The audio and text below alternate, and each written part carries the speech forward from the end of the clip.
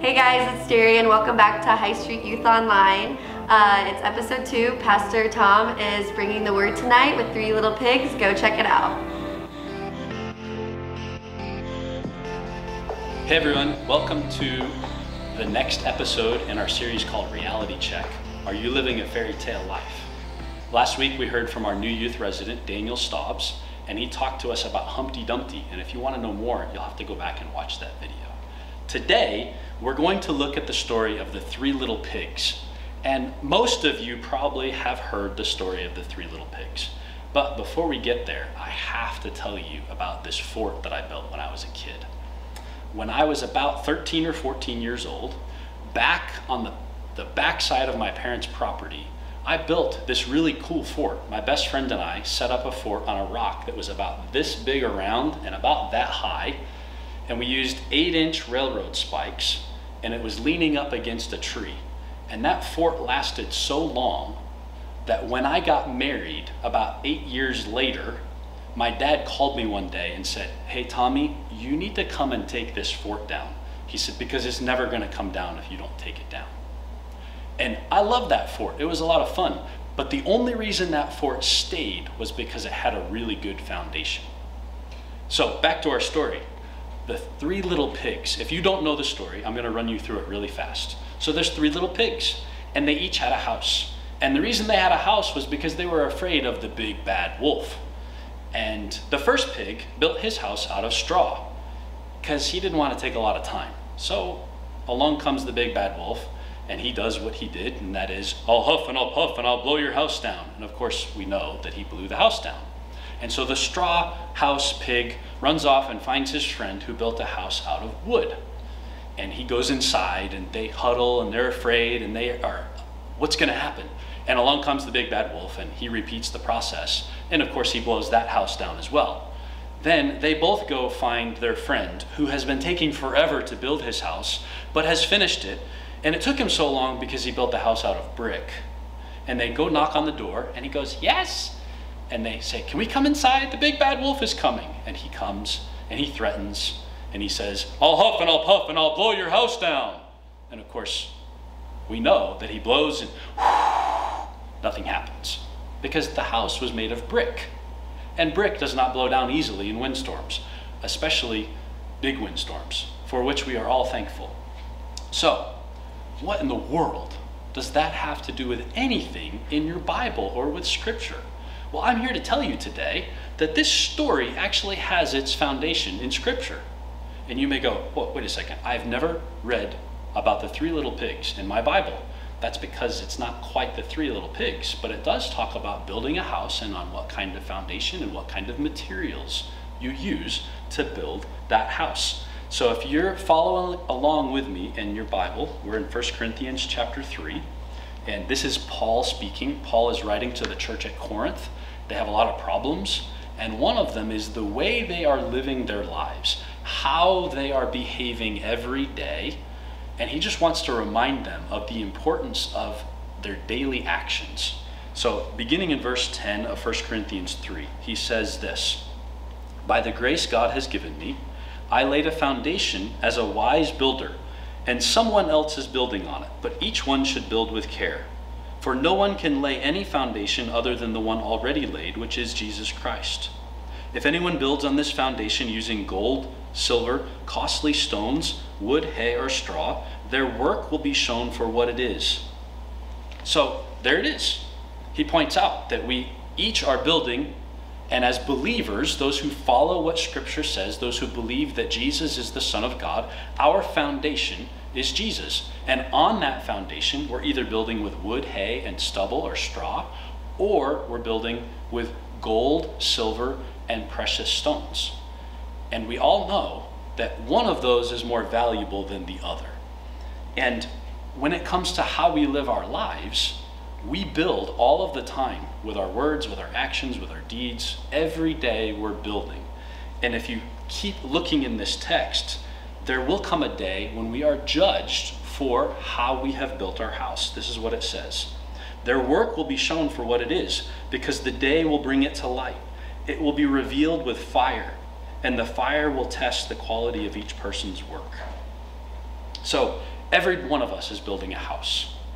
Every single person, you included, even as a young person, as an 11 or 12-year-old, as a 17-year-old, you are building a house. And the most important thing about your house is its foundation.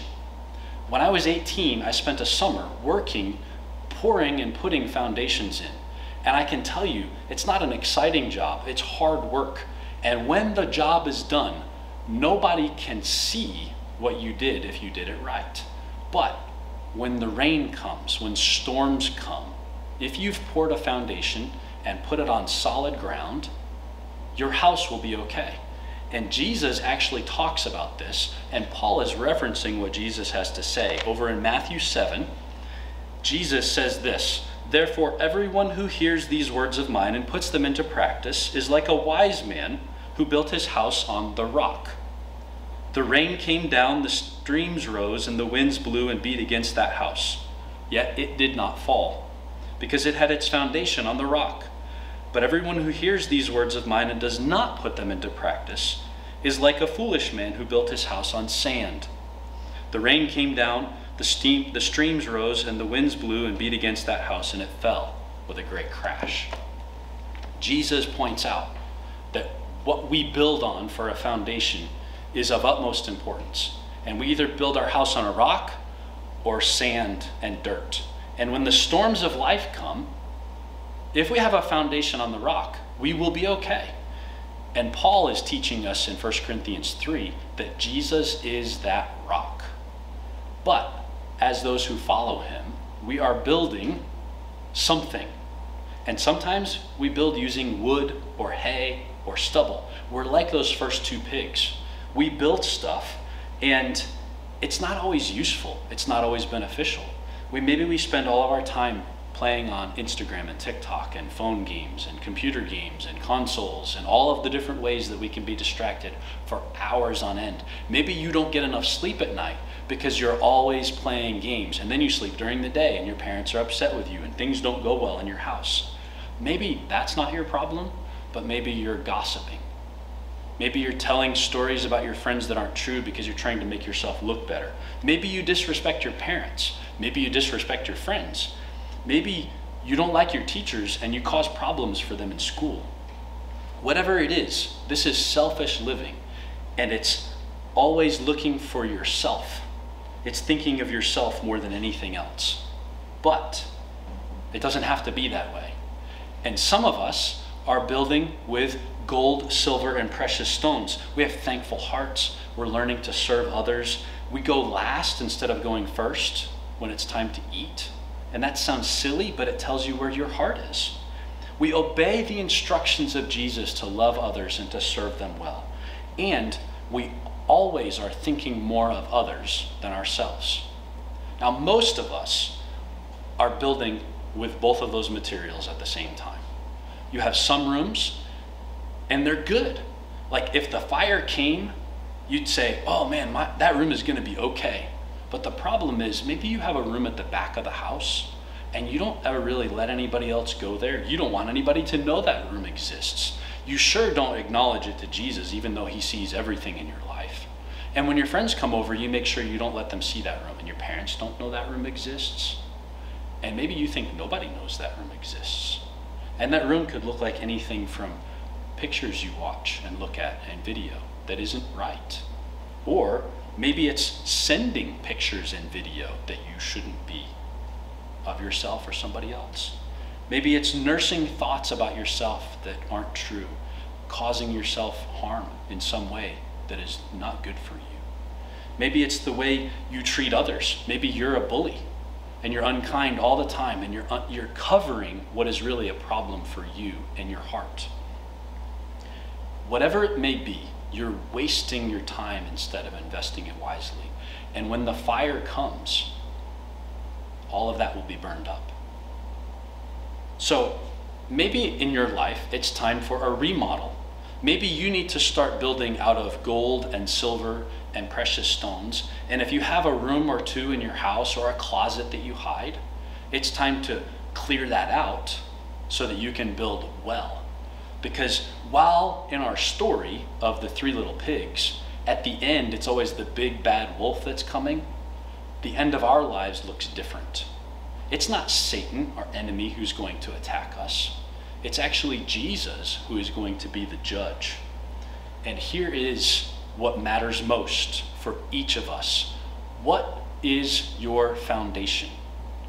If your foundation is Jesus, then your life has a good start, but you must live well and be obedient. But if you're watching this today and your foundation is not Jesus, when the storm of life comes, you will struggle because you have no hope, because you don't have Jesus. And Jesus is very clear that he is the one who comes to rescue us. He lived the perfect life.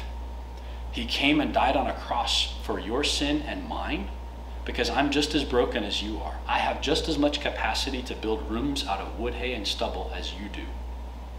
But Jesus said, I can make that be okay. So if today you're watching this and you say, I don't have Jesus in my life, then you need to call on him as Lord and Savior. For those of you who do have Jesus in your life, and those of you who call on his name today, we are building on the foundation of Jesus. And one day, when the end comes, we will be judged for everything we have done. And the same person who judges us is the one who offers us the rescue that we so badly need. But the fire that he brings is a fire of purification. And so all of the bad stuff that you did is burnt away. And if you trusted Jesus as Savior and then you spend your life serving yourself, it's very clear. Paul talks about this at the end of the passage. He says, if anyone builds on this foundation using gold, silver, costly stones, wood, hay, or straw, their work will be shown for what it is, because the day will bring it to light. And that text there says the day, that means the day of judgment. It will be revealed with fire, and the fire will test the quality of each person's work. If what has been built survives, the builder will receive a reward. If it is burned up, the builder will suffer loss, but yet will be saved, even though only as one escaping through the flames. Jesus is the one who rescues us. And in Acts, Peter is actually giving the message of hope that we see to these men who are Gentiles. They're not Jews. They're people who had never heard of God, or they barely heard of him.